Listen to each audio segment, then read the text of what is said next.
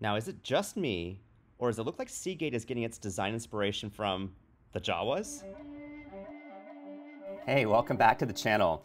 Today I'm going to be giving my 1 month impressions on using the Seagate One Touch drive. This is actually not the drive, this is a box. The drive is actually over there. Anyways, yeah, so I'm not going to be doing just the, unboxing things that you might see on reviews. We're going to go straight to what you want to see, which is an ad from a sponsor. Good thing I don't have any sponsors, so no ads. Let's go straight to the speed test, which is what I'm guessing most users, like myself, really care about. So let's begin. 5, 4, 3, 2, 1. And don't you worry, I will go ahead and show you all the accessories that you get with this drive, and also, how long all the cables are. But to show you my setup for the speed test, I'm going to be using a MacBook that does have 3 USB-C ports, which are Thunderbolt speed ports. However, though, we are going to be limited with the USB-A cable that comes with this drive. So it has a USB-A, which is kind of weird for 2023, but at least it has USB 3.0 speed, so that's still good, especially for a spinning drive. And then we're going to be using the Apple USB-A to USB-C converter right there. And we'll just plug it into the Mac. So you can double click this, but eventually it will launch its own program, which I've used for encryption. More about this later in the video, but I recommend if you are going to put any sensitive data on here or anything that's just personal, I do recommend encrypting your drive, and it does have obviously its own software suite for that. So I'm going to go ahead and unlock the drive for you, and it only took a few seconds for it to unlock. Right now, as you can see, I have used about 2 terabytes already.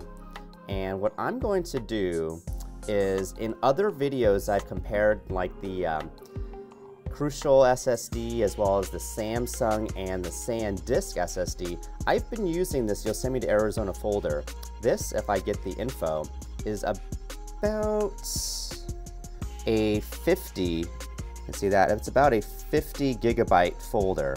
So what I'm going to do is take this folder and I'm just going to drag it and drop it into the Seagate hub. And we're going to measure about how long it takes to transfer this folder. Now, don't be alarmed by the initial estimate. It says 7 minutes, but it's going to breeze through this. Okay, so while this is still copying, I'm going to take the lapel mic from here and move it over to the hub just so that you can hear how loud this drive is while it's copying.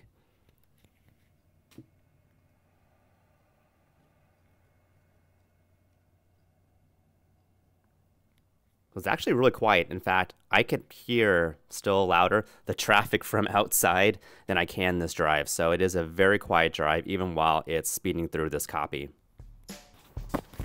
Okay, so while it's still copying, keep in mind that it's not going to be as fast as these solid state SSDs are. So if you really want the fastest transfer read-or-write speeds, especially if you're recording, say, video straight from the camera, or if you want to be able to video edits, using something like this will give you, of course, way faster transfer speeds than this. But this is great for archiving projects.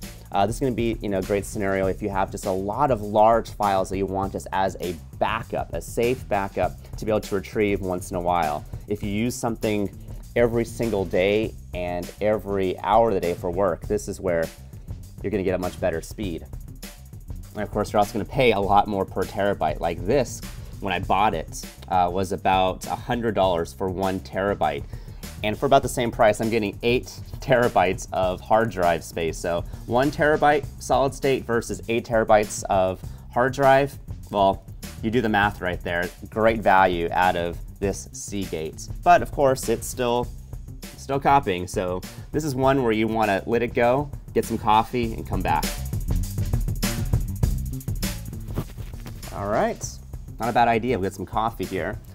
So this drive has a 2-year Looks like limited warranty up to 3 years, depending on which part of the world that you're in. So there's that map right there if you want to reference that. These drives by Seagate are made in, it's probably gonna be Thailand, I bet. Let's see. A lot of these drives are.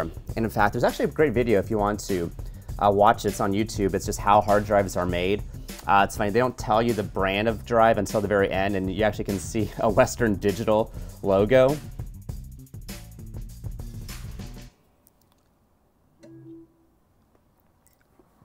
right, there it goes. So it finished that 50 gigabyte folder in about 6 minutes.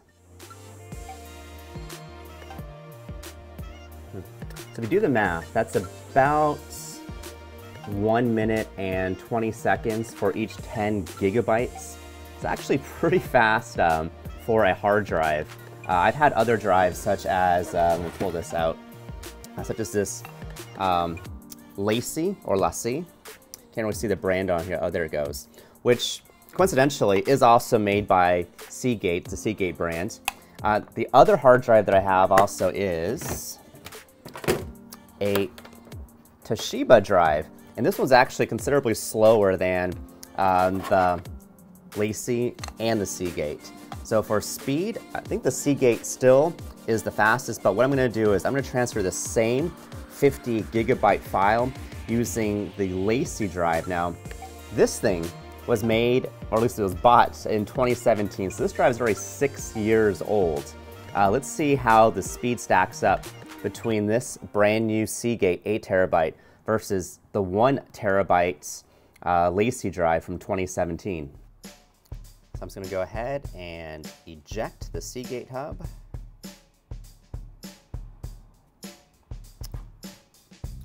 Unplug it, and I'm gonna use the exact same port, the exact same adapter for this Lassie Porsche drive.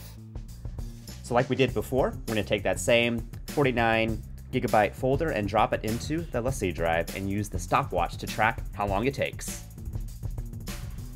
All right, so while the Lassie drive is transferring, this is the Seagate hub, and it comes with these connections in the back. So it's a barrel type of DC plug, and it does come with the adapter. I'll show you how long that adapter is. And also has the USB-B type of connection, which is the same type of connection that these drives have had for a very, very, very long time. I was kind of hoping that this would have a C2C because it is 2023 right now. No, I did not rhyme on purpose. And then on the front though, this is actually kind of nice. Out of that DC input, it could actually give you some outputs, which is why I guess they call this a hub, is that you could actually use the USB-C and the USB-A port to not only charge, but I found that you could also use this to actually connect drives to whatever computer it's hooked up to. So it actually is a data transfer port through the front as well. So it's pretty cool that you don't need one of those like hubs like this, especially if all you need is to go to one USB-A or USB-C instead of having to buy a hub like this.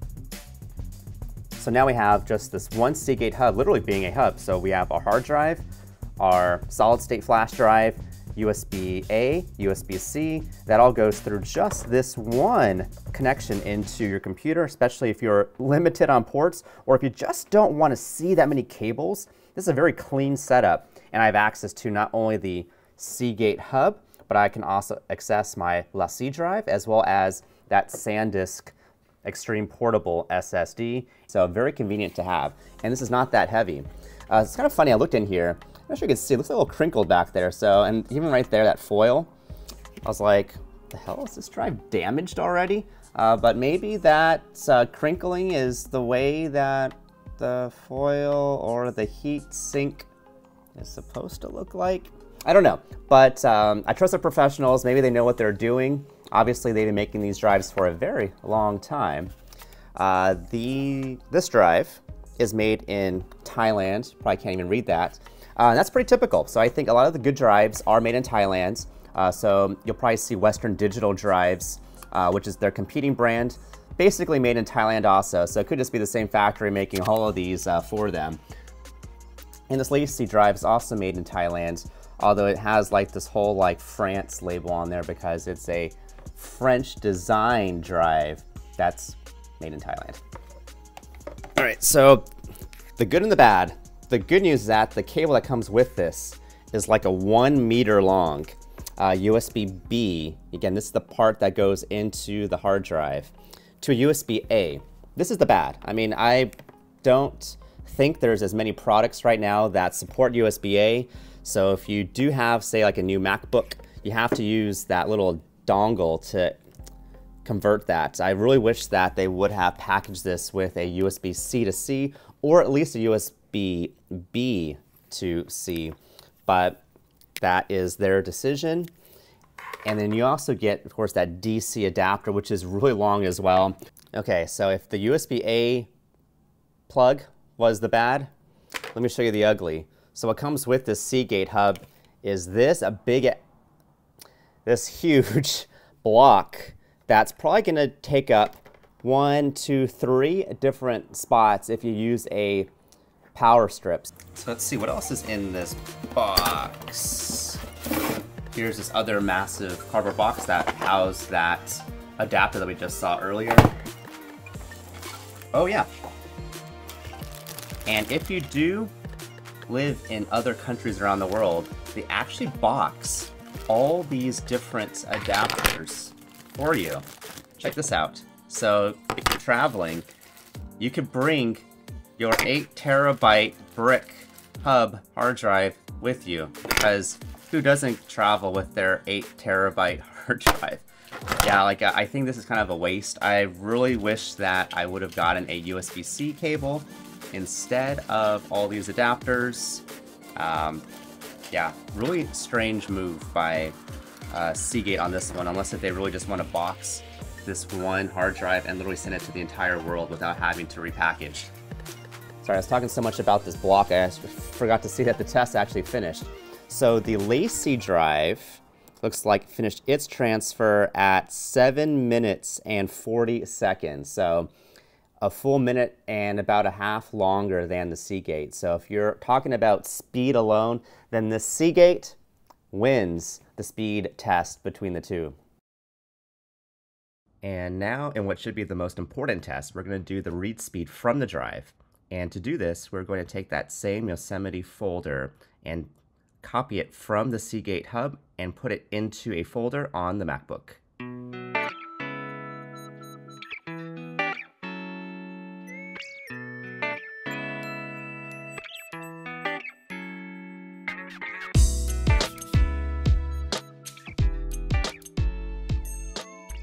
Okay, so the drive has completed transferring over half that file to the Mac, and it's done it within 2 minutes and like 30 seconds. So it's already actually exceeding its write time, which is good, because I think in most use cases that we're typically going to read from the drive more often than we write from. So good to see, and I can't wait to see what the final results are. And no, I'm not being sponsored by Seagate. I just want this to be fast because it's for my own good. I use this drive. At about 4 minutes and 45 seconds, the read test is done. And this yields us actually a faster read speed over the write speed at about 171 megabits per second. Pretty good for this drive.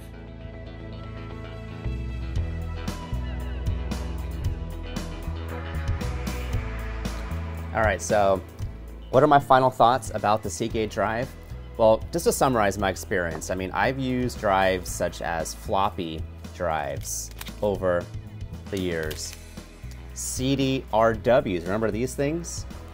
And then of course I've used flash drives, solid state external drives, hard drives. Out of all these experiences, I will say that I'm really pleased and happy to be able to use this Seagate Drive 1, because 8 terabytes, way more storage than what this thing ever was able to do, obviously. And the speed's actually really, really fast for what it is. And because the brand is Seagate and it's been made in Thailand, I know that I should be able to get a pretty good drive for many years, fingers crossed. And then knowing that it came from Costco, you know, I know that they've got my back on this one. Price point is fantastic, less than $20 per terabyte, even if you get this thing at its regular price, and you could get even a better deal if Costco or other retailers sell this drive for less. I also like that I could use it as a charging hub, so I don't have to have as many cables on my desk. I could just plug in when I need to charge something, or even to connect something to my computer, and I don't have a USB-A port readily available. You get the USB-A port right in the front of this drive. Wait, can you see this? Wait. Fast data saves for Microsoft. QBasic. Fast data. There's actually this pretty cool video on YouTube I could pull up. It's how hard drives are made. Let's see, how external hard drives are made. It's produced from the Science Channel. Pretty cool video. So it just shows like... Hey, got a second? I'm going to show you how I got the... No, I don't have a second. Let me skip that. Now that you've seen what the performance and some of the features and the accessories that come with the Seagate are, I'm going to show you now how to set up the encryption, which is a huge feature for these drives. So you open up the installer for whichever platform you use, Mac or the Windows side. I'm just going to go ahead and skip the sign up because I really don't need this service. But I am going to go to consolidate data. I'm not really consolidating anything, but I do want access to download this zip file, which will go into your downloads, and then you can install the Seagate Toolkit. Oh yeah, by the way, there's my resume if any of you guys are looking for maybe sponsoring me. Anyway, open up the installer, and from here we will go ahead and allow that access. Of course, like all things, you kind of have to agree to the legal stuff. Now we're going to actually download the toolkits. I still get anxiety sometimes from the good old 56K modem days. Thankfully, that's going to download pretty fast. Sweet. Now that we have this installed, we have now this toolkit that will actually pop up in your menu bar every time that you plug your drive in. Initially, we are going to get this welcome screen. Perfect. Yep, got it. And we, will allow access to the drive. We'll let it do its thing for a little bit. Okay, I thought I just clicked that, but whatever. I got it. I'm going to go ahead and just select no for whatever automatic step it wants to do. Don't need automation. Okay, so now that we have the One Touch toolkit, we do want to set up the secure part of the drive, which will encrypt it. Apparently, we have to eject the drive first. Okay, so we're going to eject the drive so that you can install the driver. Still waiting for, I think it's for me to eject the drive. Now it's going to install. Now this is where it gets a little bit tricky, because if you are a Mac user, you're going to have to enable system extensions, which typically are blocked. So you're going to go into system settings, which will just open itself up, and you want to enable the system extensions. Now before that happens though, you will have to, of course, sign in, but you're going to want to go into the recovery mode of your Mac. This is where you might want to reference some resources, especially from the internet. But if you have an M1, I'm just going to hold down the power button until you get the startup options. So once you're there, you will go ahead and just select options. You will have to actually sign in, so I'm not going to show that part because it's my password. But once you're in, you don't need to select any of these options. Instead, just go to the top menu bar under Utilities and go to Startup Security Utility.